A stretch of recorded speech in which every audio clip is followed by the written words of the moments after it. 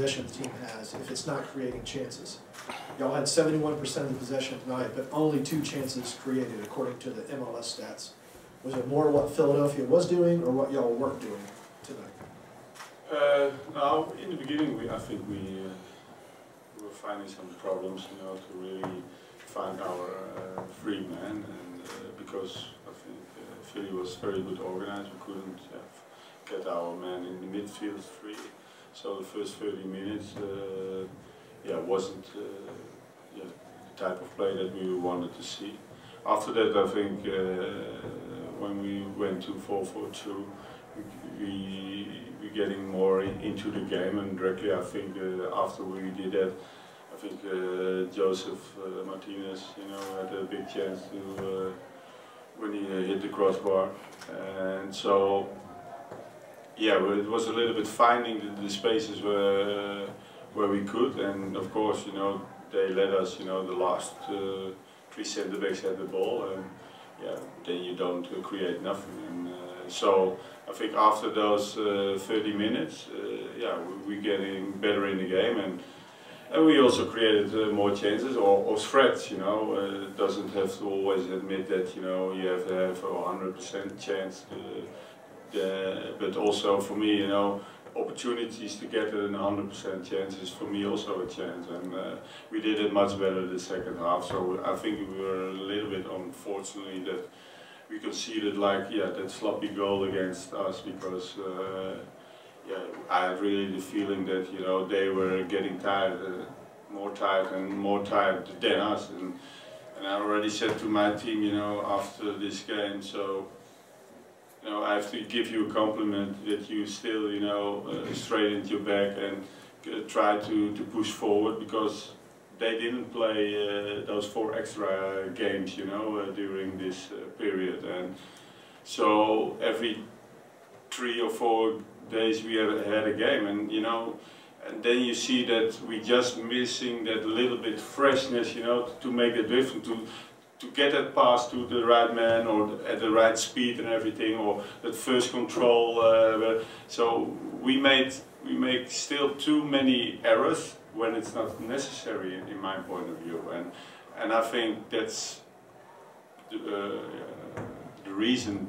I think mostly is because the freshness that we're missing right now. So hopefully after this international period, we can see a fresh United. Of course, one of our major players gonna play abroad, but still, I think we're gonna see a fresh Atlanta United, and with better choices on the ball. And so 1-1 is a very disappointing result for everybody who loves Atlanta United, but still they can also be proud, for the team who straight in the back, also when they were 1-0 down, and tried to force at the end, the winning goal. And again, it's not easy when you play that much games and you're tired. The players are really, really tired right now, so they deserve the 2 days off. Eric and Felipe, Eric, you're on the right. Despite the players being tired, are you seeing progress, and is Pitty in a bad run of form right now, or is he still getting used to his new? Of course, he has to get used, and he knows also it wasn't his best game. Everybody can see that, and he can play much better, and he has to play much better. But it's also he has to adapt and everything, a new culture. New circumstances, the turf, is also something he never played almost. And, in Argentina they always play on grass, so all those aspects, make it quite difficult, to start normally as well if you want, But we know everybody is a fantastic quality player and a fantastic person, so we have to have patience with him. Coach, you said that you wanted Nagby and Remedi to get more touches. Yeah. When that breaks down, like tonight, who needs to step up and really create chances in the midfield? Be that kind of like number 10, the midfield creator, in the absence of 2 central midfielders that are meant to do that. Yeah, that's why we changed a little bit the system after 30 minutes to get PT Gonzalo Martinez more on the ball and around Joseph, and so that you want with those guys, and normally Eric and Darken are the players, you know, especially in the midfield, who can handle, you know, the ball with when they are under pressure, you know. Especially Darken is one of the best, I think, in this MLS, you know. So that you want from those guys to, you know, with one turn or one control, that they outplay some players, and sometimes you saw that, but we have to do that more. But again, teams are very good organized, and they want you to, you know, to fall in the trap, you know, to play in the middle. You saw, I think the last 10 minutes we played 2 times. We played in between, you know, try to find Joseph or Gonzalo with a hard ball over the ground, and they are waiting for that. And 2 times we get a counter attack, and one was a very good save of Brad. So we have to recognize when we have to play those balls, or, you know, if you do it from the start, yeah, they are organized. But when you play from right to left and then the right moment, yeah, that we have to I think, do better. Not really the first ball in, because yeah, then they are organized and they are waiting for that, and they show that every time they have runners. And but still, you know, if I see how our defenders did it, they did a great job. Also, Leandro Gonzalo Pires did a fantastic job. Miles Robertson was excellent again, you know. So there are also very good positive things, you know, and so again, I think if we are fresh, then we're going to see it different, you know. Doug, then Sydney? Yeah, Coach, if you could explain what you wanted to see out of the Diamond midfield tonight, and as something else that you had said for Monterey is you didn't want to change formations unless you had about a week to work on it, because you thought it would be kind of a panic thing. So I was curious about the change tonight from what y'all had been using the previous few weeks. Yeah, because against normally this kind of system, the ideal system for me, you know, is 3-4-3, because then, you know, everybody on the midfield has his own man, and you have the 3 in the back who plays against 2, and the 3 up front plays against 4. So we have 1 spare man left in the back, and there's 1 spare man left in the back. So for me, it's just simple. So when we have 1 spare man left in the back, we have always find our free man. And in training went very well. But you know, of course, they are very good organized, and they are already playing a lot of times together. So they do it better, of course, than, you know, the training team, who really don't. That you try to create the same, but you never.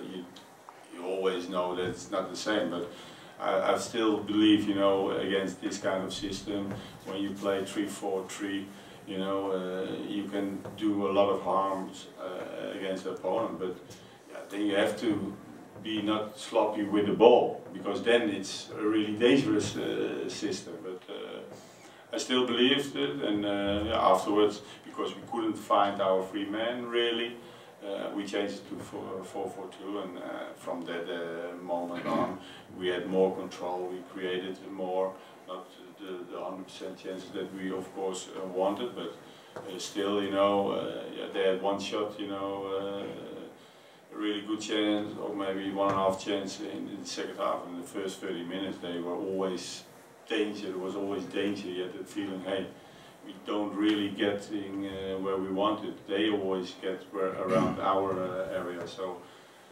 again, we changed it, and they picked it up very well. Sydney and Chris? You mentioned Miles Robinson, and his performance tonight really carries over from Wednesday. In the time that you've been with the team since January, what growth have you seen from him?